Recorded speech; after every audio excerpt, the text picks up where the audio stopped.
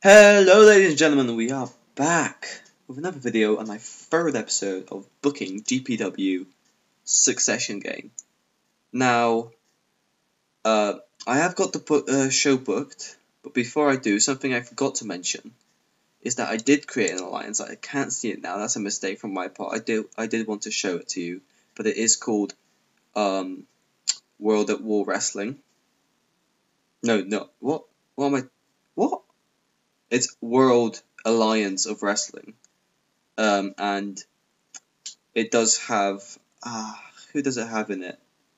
This is a bit. It has Pro Wrestling Noah, All Japan Pro Wrestling, Ring of Honor, and ICW.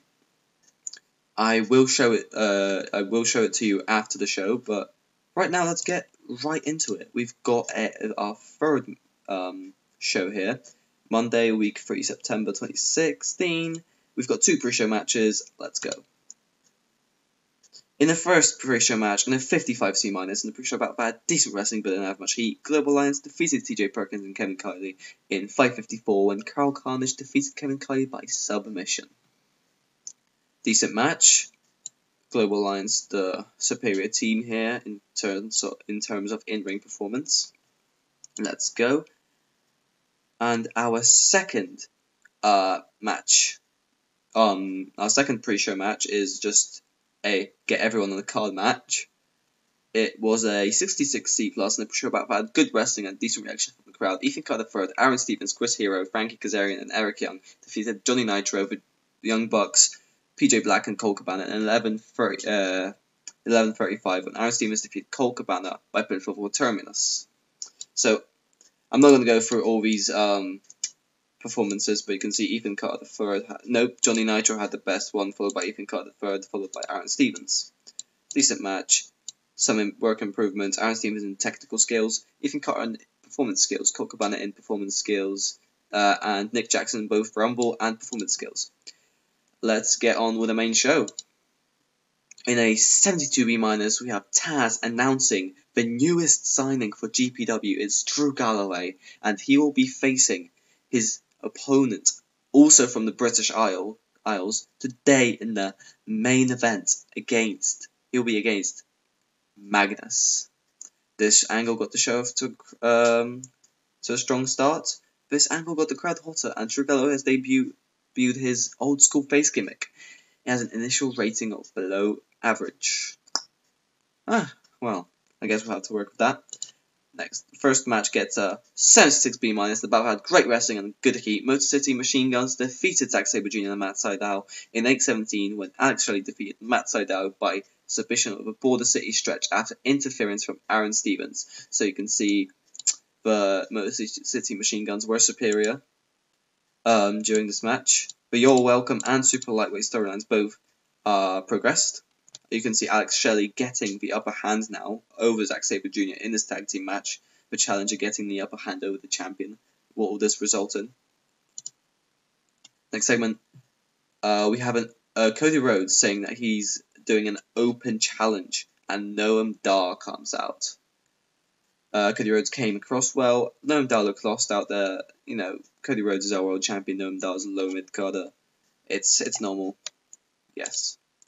And in a 65C, not a bad match, a decent match, Cody Rhodes defeated Noam Dar in 5:53 with a crossroads. Cody Rhodes was really off his game. He had an in-ring performance of 67, and Noam Dar had an in-ring performance of 42. Any work improvements? No. Let's keep going. In a 40D-, Nick Jackson is in the ring giving an interview about Chris Hero attacking him last week. Honestly, I have no idea whether it was Nick or Matt Jackson that he got attacked last week, but let's just roll with it. Chris Hero comes out and enters the ring. After some back and forth insults, he attacks, laying Nick Jackson out. Matt Jackson comes out from the back, hits the ring, and cleans house, saving Nick Jackson. And then, in another D9 is 40, the announcers put over the fact that we'll be seeing Chris Hero take on both Nick Jackson and supposed to be Matt Jackson, ignore that. Wait. Matt Jackson. There we go. Pre-booking. Be the best. Book match. going to be a 1v2 handicap. Chris Hero for Young Bucks. There we go. Next, in our main event, in the 72B-, the battle had fantastic heat and good wrestling. Drew Galloway defeated Magnus in 1602 by pinfall with Scott Drop after distraction from Johnny Nitro. Drew Galloway had an in-ring performance of 63, Magnus had an in-ring performance of 64. Magnus is improving in performance skills. That was our main event, and the last segment gets a 65C. The match is over, Johnny Nitro is celebrating with Drew Galloway. Magnus looks angry and jumps him from behind, beating him down. This should have continued the world title storyline. Anyway, let's end the show. And 71C plus, sorry about that, not a bad show, and I'll see you at the main title screen to show you our alliance. And we are back at the main title screen. We've got some emails waiting for us. Let's just do them. Time to heal. Noam Dar is feeling the effects of growing recent schedule. So is Matt Sydal, and drug test fees cost us 5,000. Next, let's show you the alliance.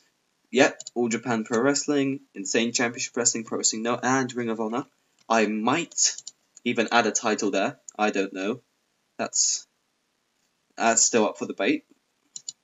Well, debate with myself, so because I make the final decision about this, but I think I will create a title off screen. Anyway, that's what I wanted to show you here. Make sure to like, subscribe to everyone involved in the series. If you want to be involved in the series, make sure to comment down below, and